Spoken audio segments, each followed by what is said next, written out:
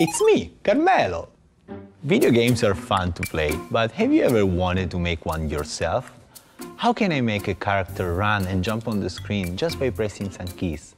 Just like websites or the apps on your phone, video games are just computer programs. We make them by giving instructions to a computer or to a video game console. And these instructions can be stored in your laptop hard drive or even in a CD-ROM. And are things like make a character appear in the middle of a screen, or when the player hits the up arrow key, make the character jump. When we want to give instructions to another person, we use a human language, like English or Italian. But unfortunately, we cannot speak to a computer the same way, because for now, computers can only understand simple instructions and they're very picky about the way we word things. In order to give instructions to a computer, we need a programming language. Just like human languages, programming languages can be very different from each other. Many rely on text, so programmers can write words that give instructions to a computer. Let's say I wanted to create a very simple video game where a character moves around the screen. One of the first things I need to tell the computer is that when I hit a certain key, the cat goes up. If I want to use the Python programming language, I could write instructions like this. This language looks foreign, but actually it's not that complicated. For example, here is where I say that whenever the computer detects any key press, if the key is the up arrow key, it needs to move the player, our cat, 0 pixels horizontally and 5 pixels up. To understand the directions I just gave it in Python, the computer translates them into many more simpler instructions. Eventually, these instructions get translated into machine language, whose alphabet is made of zeros and ones. The processor, which is the computer brain, can understand and execute machine language, sending back the right graphics to the screen.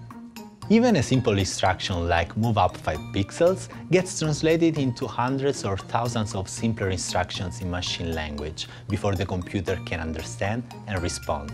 And all this happens in fractions of a second. Other programming languages like Scratch, which is developed here at the MIT Media Lab, are visual programming languages.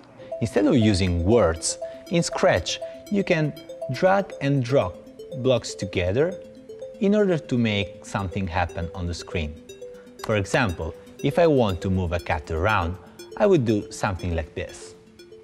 So, if I wanted my cat to go up 5 pixels in Scratch, I would snap together 2 blocks like this, and I can do the same with the left, down and right arrow keys. Also, I can play with instructions and I can say that when I click on the cat, I can change its color and also I can make him.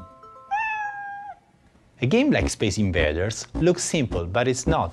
It includes player movement, like what we programmed before, but also characters moving by themselves, music and sounds, shooting, collisions, keeping score, and that's where programming gets interesting. Making something move up 5 pixels may not sound very exciting, but basic instructions like this one are the building blocks you can use to create your own video games.